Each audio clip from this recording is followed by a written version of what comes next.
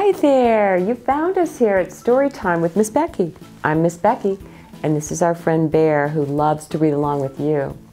Bear has a question for you. Have you ever wished you could wave a magic wand and get what you want?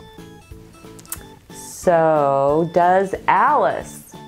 She's a temporary fairy, not a permanent fairy. Let's put on the magic reading glasses and see what you have to do to become a temporary fairy. Alice the Fairy by David Shannon. My name is Alice. I'm a fairy. I'm not a permanent fairy. I'm a temporary fairy. You have to pass a lot of tests to be a permanent fairy. I have wings, so I can fly. I can't fly very high yet, but I can fly really fast. This is my magic wand. This is my blanket. Fairies use magic wands to change frogs into princes and things like that. I changed my dad into a horse. One time my mom made cookies for my dad, so I turned them into mine.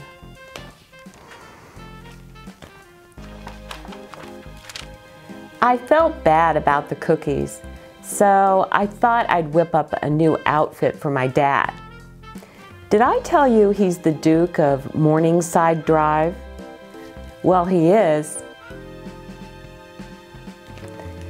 But clothes were too hard, so I made him a new crown instead.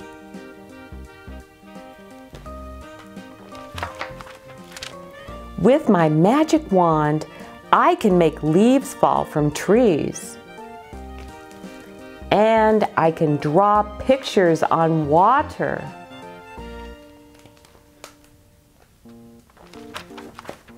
Sometimes I use my wand to disappear. But that's kind of scary. I'd rather use my blanket.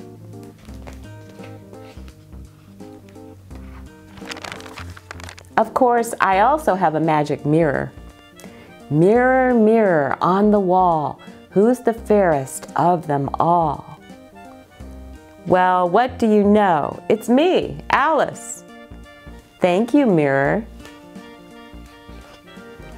Fairy dust is very useful.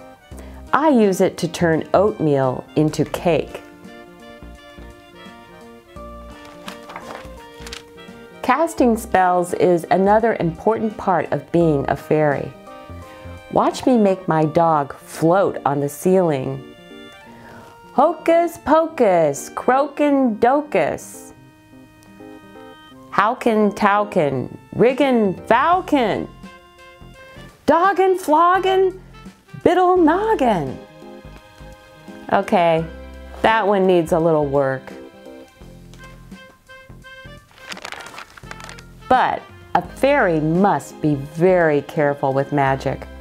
Once I accidentally turned my white dress into a red one. That made the Duchess so mad she locked me in the tower forever. I got away though.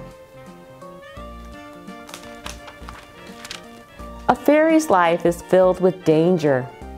Broccoli is often poisoned by the wicked Duchess and should never be eaten. Fairies also hate baths. I'd like to turn my bath water into strawberry jello. That would be fun. But I don't know how yet. You have to be a permanent fairy to do tricks like that. They go to advanced fairy school to learn how.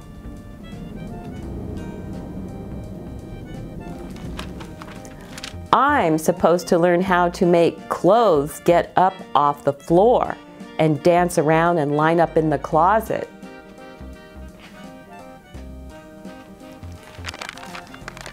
I'm not very good at that, though.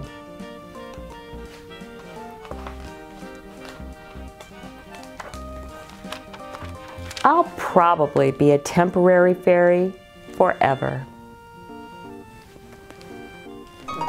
Bear's wondering, can you be a temporary fairy too? Maybe. Do you sprinkle fairy dust on your cereal? Or would you rather turn your bath water into Jell-O? Well, Bear says he's a temporary superhero. So sometimes he flies up to the North Pole to read stories to polar bear cubs. Bear also hopes you come back soon for more adventures in temporary magic. Bye for now. Please subscribe.